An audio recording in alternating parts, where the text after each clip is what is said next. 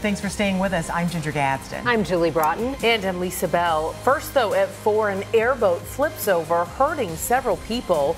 Now, we asked the owner of that boat what happened. It happened yesterday afternoon on the St. Johns River near Christmas. One person had to be flown to the hospital and 2 others were taken by ambulance. And tonight, for the first time, we are hearing the 911 calls from the scene. News 6 reporter Brittany Harris joins us now live from near where the accident happened. And Brittany, do those 911 calls help shed some light on what happened here?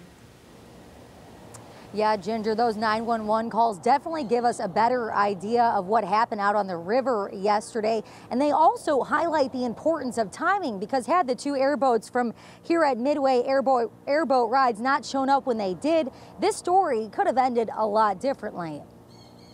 Investigators are still trying to figure out why an airboat from old-fashioned airboats flipped over on the St. Johns River yesterday. 7 people were on board, and one of them had to be life-flighted to the hospital.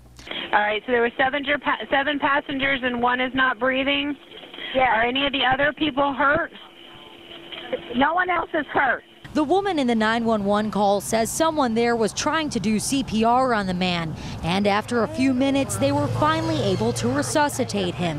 Are you guys continuing CPR? He's starting to breathe on his own. He's starting to breathe on his own? Very good. By that time, Derek Lockhart and Captain Duke from Midway Airboat Ride showed up on the scene after getting a distress call and took the man who was resuscitated along with everyone else back to shore. Lockhart says it was a very tense situation. We were hoping that we got him back and everything was going to be okay.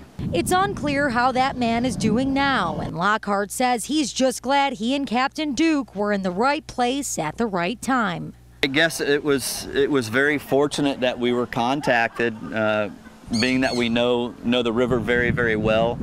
And we had a real good idea of where we needed to get to, and we could get there in a timely manner. I mean, if we weren't available to get the resources out there, it could have led to a different outcome, I guess.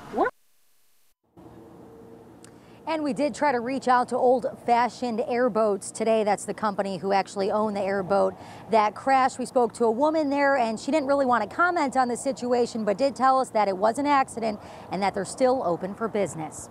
Back to you. Brittany Harris reporting live. Thank you, Brittany. And you can listen to the entire 911 calls online. Just head to our website, clickorlando.com, powered by News 6.